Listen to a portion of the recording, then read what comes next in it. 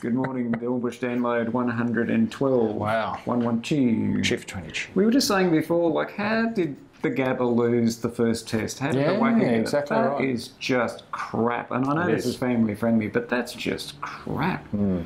Good thing about the Gabba though, we've got a day-night test this year, I think. Way? Yeah, Way.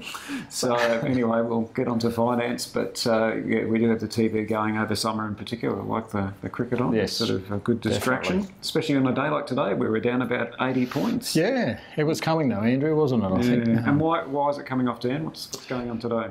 Was inflation out today, Andrew? Inflation was out today? Yeah, a bit stronger than we thought. And what's the consequences of that? Well, stronger, that's what the government wanted, wasn't it, or what the RBA wanted. Absolutely. So a lesser chance of banks cutting interest rates or lesser chance of the RBA cutting rates. And we've been talking about that, you know, saying that we thought interest rates would be sort of 1%, the cash rate would be 1% by June next year. That was on the basis of benign or, you know, poor inflation data. It's actually, as you're saying, come out stronger. So those interest rate cuts may not be coming. No. And the share market not liking that news at all. It's going to be interesting going forward with rates too, Andrew, though, isn't it? Like, eventually the Yanks have got to put up rates, don't they? Oh, they have and to. that's going to impact on the cost of borrowing for our banks. So then, you know, 12 months ago we were sort of talking about, we thought that the US Federal Reserve would actually increase interest rates 1.25. You know, so by this time this year we would have had, you know, 4 interest rate rises, a further 1%. Yeah. They've of course only done 1. Yes. Plus, of course, we've got the US presidential election coming along in a couple of weeks. Is that the 8th? Yes, the Trumpinator. 91% chance that he won't get up, according to the betting markets. But of course, after Brexit, who believes the betting markets? Silent majority, I reckon. So I reckon he's half a chance. So might be surprised though. So again, I guess the key takeaway is there's still plenty of volatility even now. Yes. You know? So what are some of the things we should be telling our fellow Dornbusch downloaders today, Dan? What's on your agenda? I think watch that 6,000 level on the financials. If it can hold 6,000, it's probably worth buying the banks for the dividends. ANZ and NAB, ANZ, NAB and Westpac are reporting. And what days were they? I'm just trying to read your writing. So NAB is Thursday. NAB's Thursday, which will be interesting, won't it? Now that they've got rid of Clydesdale Bank, so it'll be interesting what comes out of it. I still think there's a pretty good chance they're going to cut that dividend. They and Westpac, I reckon they're a pretty good chance of cutting that dividend. 90% dividend payout ratio, so they're paying out well over 90% of their profits in dividends. You know, NAB's at a 7% fully franked dividend.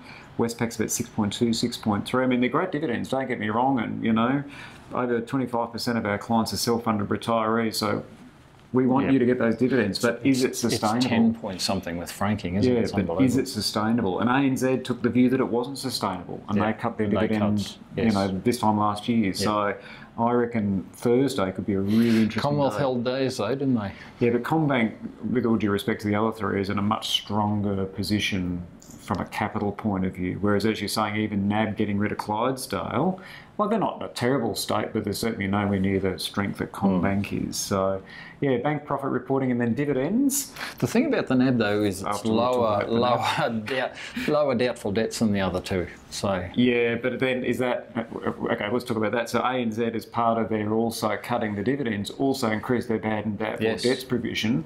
Whereas NAB's almost no bad and doubtful debts, things are okay. And well, that's going to be interesting, isn't it? Whether it is like that or whether it is actually a lower, because they've got a lower lending base at the moment than the others. So spot on. Was ANZ too conservative, and their shareholders are missing out? You know, because they're keeping all this money back. That's a good argument too. Or is NAB being too sort of we'll be fine and we'll deal with it down the track, and you know one day day of reckoning does come. A bit of a cruncher comes, and you know, like you look at the Mirvac result the other day. Mirvac came out and said they had like 4 times the level of people defaulting on contracts for blocks of land. Now, they've been able to sell them all off, that's fine. But if that's not a little canary in the coal mine relating to the housing market in particular, you know, I don't know. I mean, interesting times, Andrew. Indeed. Now, what were the other two you want to talk about? I can't read those. What's that? No, that's I went to a Tech Now conference. Which conference? Tech Now. Tech Now. Okay. Tech Now, which is good because it's not the mining companies that you normally get in these smaller companies. It's a whole lot of different things. We got Gruden Group, they're software development. Interesting chart. I think they're only about 6 or 7 cents. They've actually got $13 million in revenues from government contracts. So there could potential for there. This Alcidian Group. Very interesting. ALC for those playing at home. That's the code, yes. Unbelievable. It doesn't even rate in our top 20, but hospital or medical error in the US is the third largest killer. Unbelievable. So these guys have a platform where they drag all the information together. Doctors can look at it on one app. On an iPad, and if blood tests have been done, that'll flag up there so they can sort of follow it through. So I think that's probably got some legs. Well, certainly from a compliance or a risk management point of view, you'd have to think that's got huge legs. But the third largest killer, like that's incredible. That is just frightening. That's absolutely frightening. Please, I don't get crook in the US, Yeah, that's right. Just get the next plane out. Oh no, there's one more. What's one the other more? one? MediBio. Really interesting, this one. Depression, we've had insurance companies. MES? MEB? MEB. Can't you read my writing? Come on. I can't read my own writing, so yours.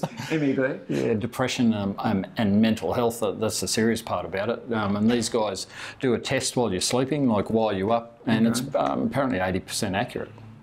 The lag there is they're thinking or hoping that they'll get FDA, Food and Drug Administration approval in the US by October 2017. So there's a big lag period there, but that's something, another little company worth watching. And, just blowing Dan's trumpet for a minute, we've spoken about a few of these, and a couple of them, we've spoken about RAP a few times, and RAP's still continuing to RAP on. And the other one is that IIL. Innate immunotherapy. And I think you tipped it at about 45, 50 cents or something. It's like 70 odd cents now. So, they are speculative. We're not talking BHP. And just on that speculative side, on 60 Minutes on the weekend with MS, there's people now going overseas where they're getting chemotherapy. I think the stem cells are taken out and cleaned it or whatever they do and put back in, and that's actually curing MS, but it's not curing it in everybody. And I thought on Monday that IIL might get sold off a little bit, but it didn't. So, these are interesting ones. They are bouncing around a lot. They are penny dreadfuls. They are penny dreadfuls. So have a look at them. Have a chat to us before you press that little button. Yep. Anything else from you, Dan? All good. Till next week. Thanks. Cheers.